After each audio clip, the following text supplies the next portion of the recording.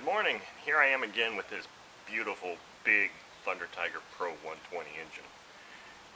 This engine is actually going to be sold with two different mufflers. The muffler I had on it yesterday had two exhaust ports. This is the second muffler that it is going to be sold with. So I thought I'd give it another shot here just because it's really fun to run, despite what I said in my first video. It is scary, but it's fun. I actually want to try hand starting this thing. So let me go and get my glove and extra finger protection, and we'll give this a shot and see how it goes.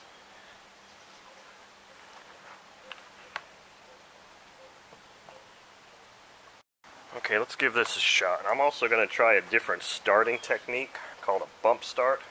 I don't really know the process or the procedure for doing it, so it may not work very well for me.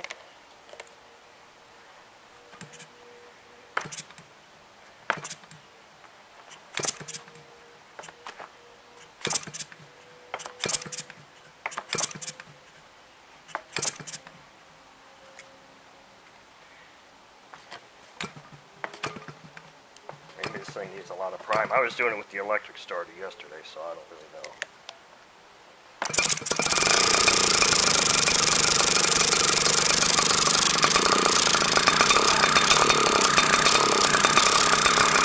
Well, that just resulted in a reverse start, and that was the bump start method.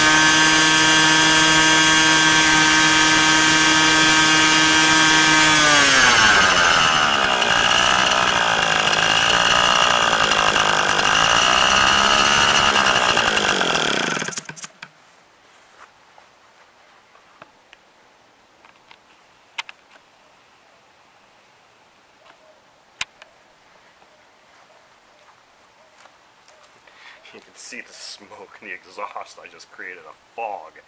Man, this engine is some kind of cool. I really like this engine. Now, I did get confirmation from the owner that this engine is for sale, but believe me, I'm looking to negotiate what the price is because I may not ever put it in a plane, but man, this damn thing is just fun to run. And the next thing that's really awesome about it is that was my first ever successful bump start.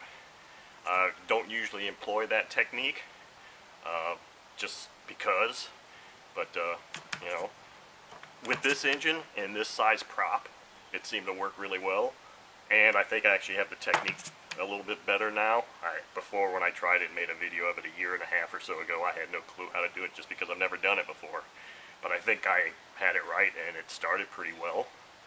The engine needs to be primed and ready to pop, so if you can kind of feel it bump, then you'll know that you can probably get it going like that. This engine kicks ass. I really like this thing.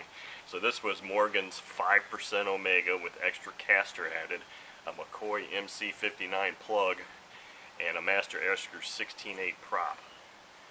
And this was, like I said in the beginning, this was the number 2 type muffler, but the other muffler that has both exhausts coming out of the side just makes it look so much more badass. This is really a really cool engine, so I hope you enjoyed watching the video.